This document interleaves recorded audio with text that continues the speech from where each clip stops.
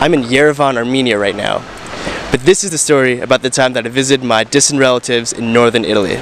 There's a small mountaintop village named Perino, which my great-grandfather left about 120 years ago to come to Ellis Island and start a family in the States. Now, I visited my distant relatives who still live there to this day. The family has not left, and I want to thank them dearly for the experience that they gave me, for the 2 nights at a hotel, for all of the ridiculous amounts of food, for all the laughs and jokes that we had, and the enriching experiences that we had together. So to all the Azzimis, the Mazzoccis, Bertuzzis, Clinis, thank you very much for your hospitality. I really appreciate it. For those of you that are related to me, this is going to be a small insight into our family history. Alright? And for those who are not related to me, this is just going to be some random people and a story that's completely in Italian. I apologize in advance. I'm going to do my best to provide some subtitles. But sit back, relax, and enjoy. I gotta show you the beautiful landscape that they come from. It's this mountainside village. Oh, it's so beautiful. Anyway, I'm going to throw some aerial footage and music together.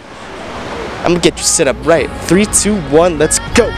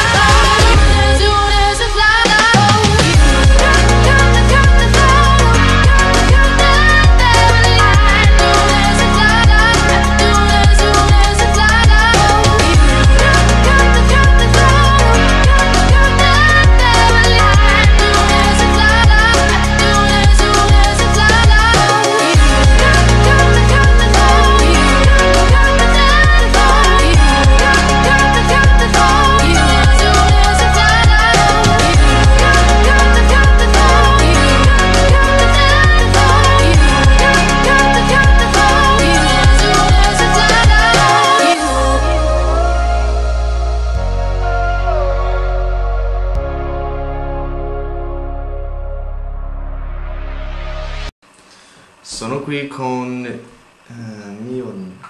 Tu sei il mio nonno? Zio, diciamo zio. Cugino, zio, come Cugino, vuoi. sì. Cugino o zio. Con mio zio si chiama Gianni. che... di dove sei? Per la macchina. Un'introduzione. Di Perino. Di Perino. Di Perino, sì. Ok, Perino è vicino a Piacenza, una città più popolare. Sì, Piacenza è la città, è la provincia. Sì. Provincia. E cosa ti piace fare nel tuo tempo libero? Nel mio tempo libero Fare interviste. poco. Quando posso vado a ballare. Davvero? Sì. E cantare allo stesso tempo? Cantare no, solo ballare.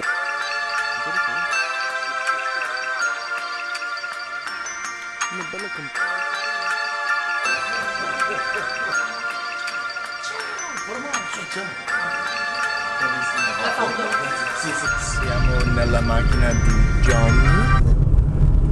La sua macchina molto rosso e molto nuovo. E facciamo un giro. Dove andiamo? Bobbio. Bobbio.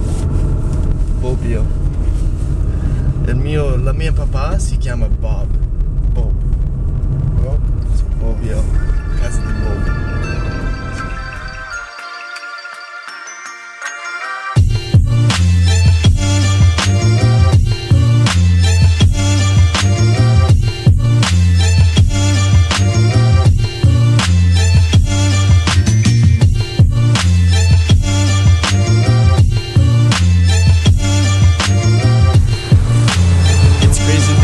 This town and the little village that I'm staying in, about 10 minutes away, only have 1,000 inhabitants. And I've never really experienced that mountainside, isolated, small town's culture before, and it is eye-opening. They don't know what YouTube is, Nobody has a charger for an iPhone. There's no Wi-Fi. I'm totally disconnected right now. At the time of this, I apologize if I'm looking over here. Johnny's gonna pick me up in a second. But, what was I gonna say? Oh yeah, they're totally disconnected. And by the time that I'm making this video, I haven't talked to anybody in about a day. So it's Sunday, I got here on Saturday, and my phone died right when I got here. So, there's no way to charge it, it's completely useless, I'm cut off from the grid, and it feels amazing. But it's so cool to see where the relatives came from on my mom's side of the family. We're gonna see some more relatives later today. Last night I had a wonderful dinner hosted by some restaurant, but everybody that was in the village that was related to me came, like, oh, ciao bello. There wasn't as much cheek grabbing as there was in Greece, I gotta say. There's none of this, but it's more like, oh, molto bene, che bello. And I haven't heard any fucking English in like 2 days, so it's an interesting experience. It's a very interesting experience. E sono contento che ho portato la mia macchina fotografia. È il radar. Dalle TV. Ciao, sono qui con Alice? Alice è il mio cugino? Sì, parente, diciamo. Siamo famiglia.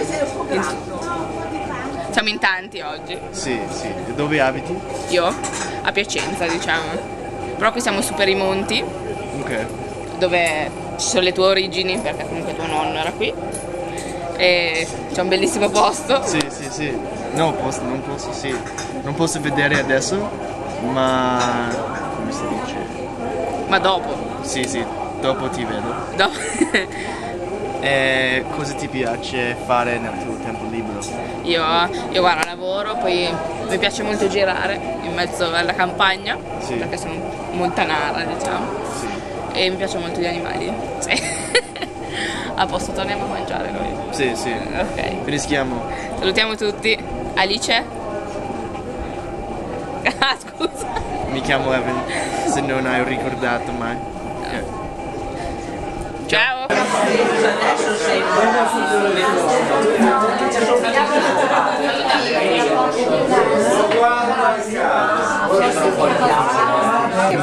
I'm currently at a lunch with literally every single person I've ever related to in Italy.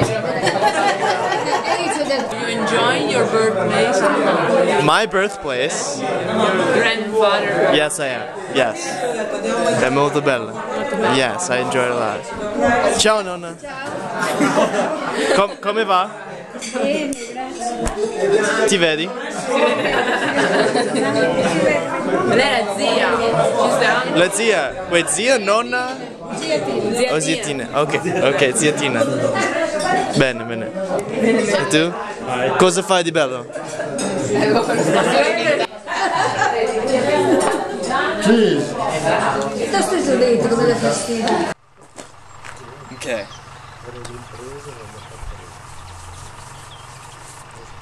This right here is the house that my great-grandfather was born in.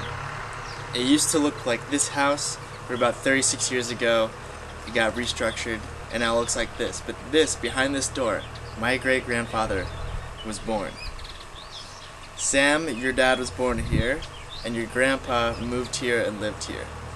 Sam's dad immigrated into the United States about 100 years ago. Now, you can't really see it that well, and for the sake of the frame and shot right now, I'm just standing in front of it, but I'll show the entire house. It's crazy, because if you think about it, our ancestors that aren't around yet, or our future ancestors, or how do you say it?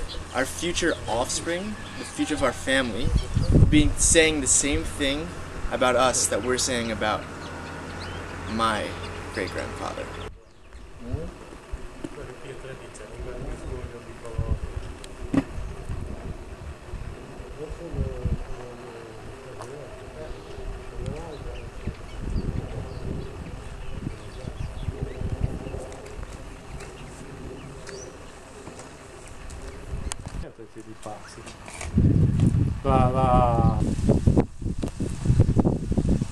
Quella cosa là che faccio vedere. Tu sei il mio cugino?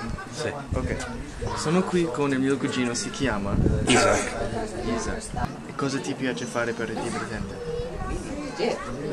andare a cavallo Ah, sì, giusto. e pescare. Pescare? Oh, Sì, davvero? sì. Mi piace anche. Grazie per il tuo tempo. Grazie. Sono contentissimo che ci siamo incontrati. Sarai sempre il benvenuto qua. Grazie, grazie. Ci siamo? Ci siamo.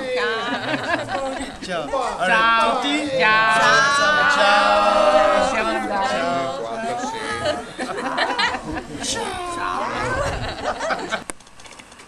Io quando siamo... Sembrava... This is the kitchen that my great-grandmother lived in. It's very small. Okay, that is, or those are, as I should say, those are grapes that have been used to make wine. They match my shirt.